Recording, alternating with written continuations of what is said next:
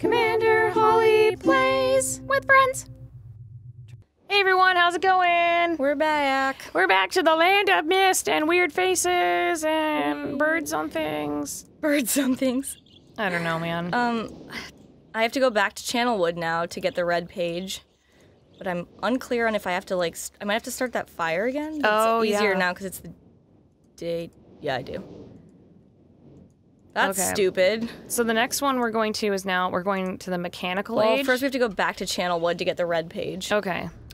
Oh, that's it's still right. burning. Okay. That's right. We have to go get dumb faces other page so they can be all creepy to us. We have to listen to where the tree starts, like, crashing. There. I don't know if you guys can hear that. It's like... It's like... Oh! No, I missed it. Okay. Tree! It's too fast of a tree. It's like a sentence you don't usually hear. Too fast of a tree. That tree is too fast. He's so fast. What if he had little tiny legs? Like... That would make sense if, like, a really tall tree just had, like, teeny little legs. Yeah. I always they're like an ant. I like things with tiny legs. Yeah. If you guys haven't heard Holly's Small Burb song, you're missing out. That's all about tiny feet. It is. I need to write another Tiny Feet song just because it makes me happy. What else could you sing about that has tiny feet? I don't know. I mean, mostly just birds. Yeah. Okay, now we're in the weird, like tribal music jungle. Yeah, look at these tree trunks. Yeah, it's really strange. I guess that's if the elevator goes away and you want to get back up. I don't know. Ugh, I hate that noise. Wait till we play Riven. Why did it just set me out in the weirdest It's place? like nighttime now. Oh yeah, it's getting spookier. Yeah, now it looks like how you described it before. Sort of. It's still not quite as... It's because of the sounds. Like, there's frogs. There's, like, friendly animal noises. But still, like, imagine being here all by yourself. Just, like... I don't know. It's fine. Yeah? I mean, you'll be all right. I think I just have to switch this one switch. Yeah. Wow, look at the moon! Yeah, at least there's, like, a little bit of land over there, so you know, like... Wow, I can't see now. Yeah, it's super dark. I can't see anything. Okay. There, we did it. I think that's all I have to do. Yeah, because they said if you listen, you can hear the water running through the pipes. Mm-hmm. Yeah, so I remember, like, when I was a kid, we had, like, the like, CD-ROM for this, and, like, when you put it in your computer, it, like, popped up this whole folder, and one of the options was, like, watch this, like, video on the making of Myst. And it was, like, they were like, we just hope the people that play this game, like, wear, like use, like, nice speakers or have, like, nice, headphones because we put so much time into the sound. Oh, really? Yeah. Yeah, they did. The sound is definitely what makes this game so creepy. Yeah.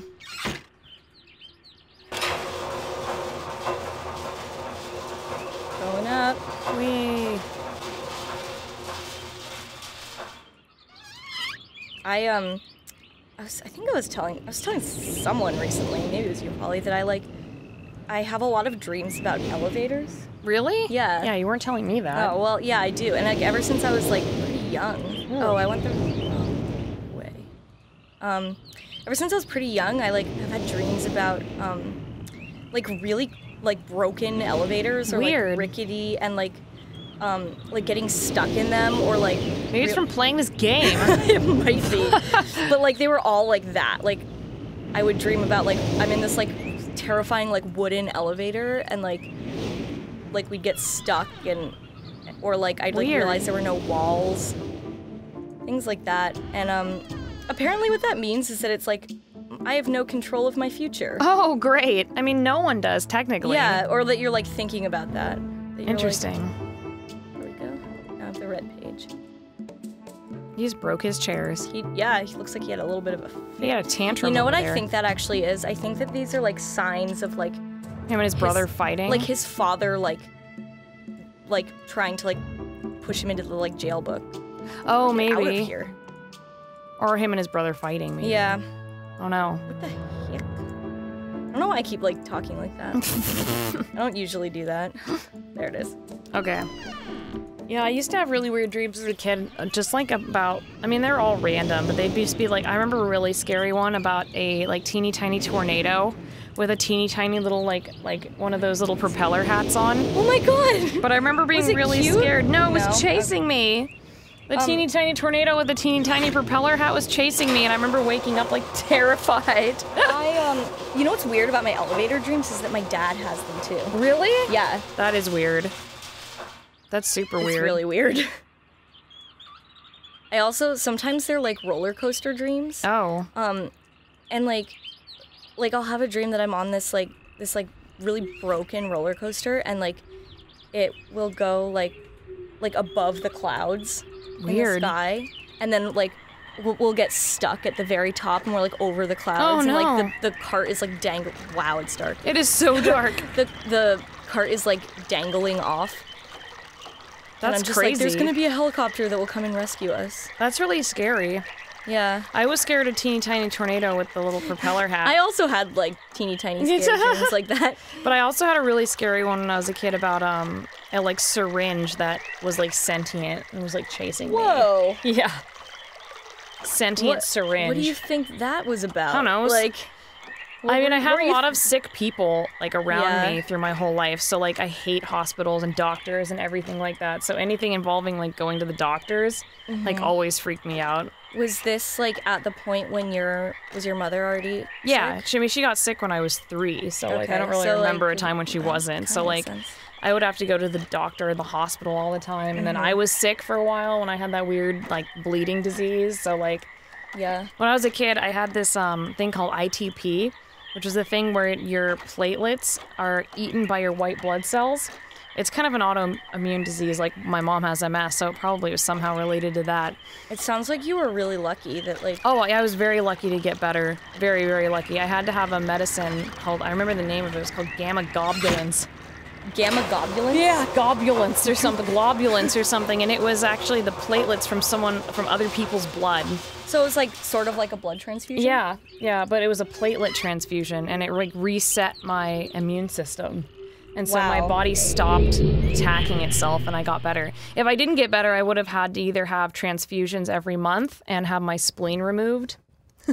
Or any of that. But I got better. Something mild. I got better, which is great. But it was weird because I was literally crying and like peeing and like sweating blood. Like blood comes out of You're crying all the blood? all the water in your body like turns to blood. Your spit, like your tears, your urine, everything turns to blood. It's like stigmata. It's insane. That's, you know, so my dad is... I mean, stigmata is like through your hands, but you know. My dad, before we listened to this spoopy book, my dad is a doctor. My dad actually was a teacher and then went to med school when he was 47. I forgot about that. That's so funny. Now he's a doctor, but I like told him about that, never give up on your dreams. Yeah, never, for real. Yeah. I think it's super cool he did that. Yeah. And I stopped going to college after a few semesters because I was really unhappy, and my dad was like, you know, just go to college whenever you want. Like, I'll go to college when I'm like in my 60s if I want to. But anyway, I told my dad about that, and he was like, wow, it's like really unusual that you recovered from that. Oh, really? So, yeah. Did he even know what it was? Yeah. Oh, really? Yeah, it's just not very common. So here's... Oh. Have returned. Ugh, get away. Additional page. No.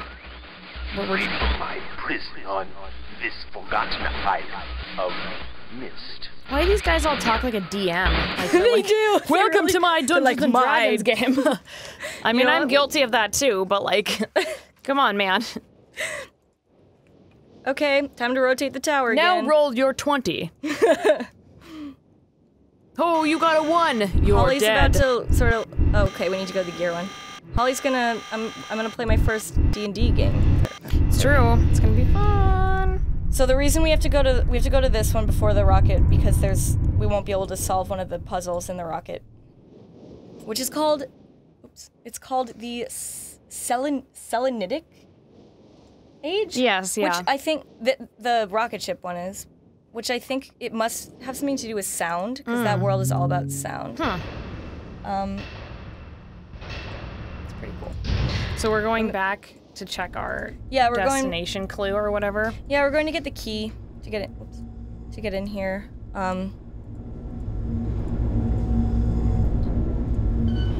I like encourage you all to, if you're playing this, to like watch the whole video of the whole cutscene of like the prison books.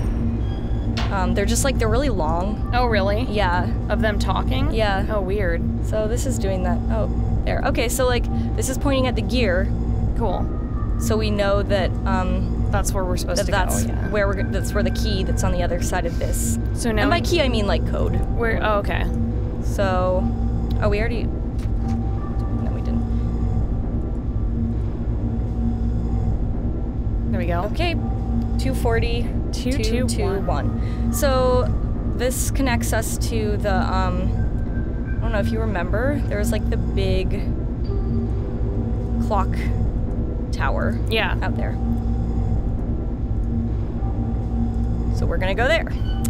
And this all, it's like pretty hard to find out. Like if you don't know, which I didn't, you know, when I played this, it was before people had like walkthroughs. Like, right. There was like, so you really had to just like walk around and yeah, it's like when I played King's Quest when I was really young, there were no walkthroughs, but I did have a like Sierra made walkthrough. Oh, you know, I think that you could like buy one. Yeah, you can buy one. Yeah, you can like buy them back then at like GameStop or wherever, EB Games. Except I lived in like the tiniest little like end of the world. So you couldn't. I'm surprised you figured it all out on your own. That's hard, man. It took me a long time.